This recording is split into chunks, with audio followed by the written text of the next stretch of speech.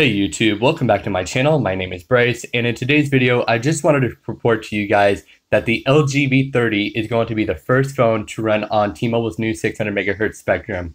This is very good for T-Mobile's network, for the people who have T-Mobile, for people who love LG phones, for people who don't have coverage in their house but might get it with the new 600 megahertz spectrum. This is great for everyone on the T-Mobile network, and this is going to be the first phone to support it. So I just wanted to get this out to you guys. I know I usually don't post 2 videos in one day, but this is really big news for T-Mobile customers and the people who want to get the LG V30.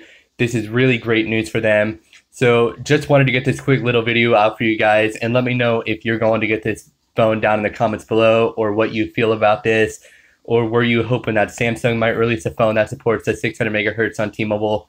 Let me know how you feel about this down in the comments below.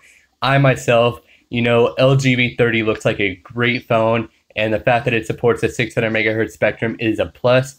So I might get this phone, but let me know your opinions down in the comments below, guys. So anyways, thank you for watching. Please rate, comment, subscribe, and I will see you guys on my next video.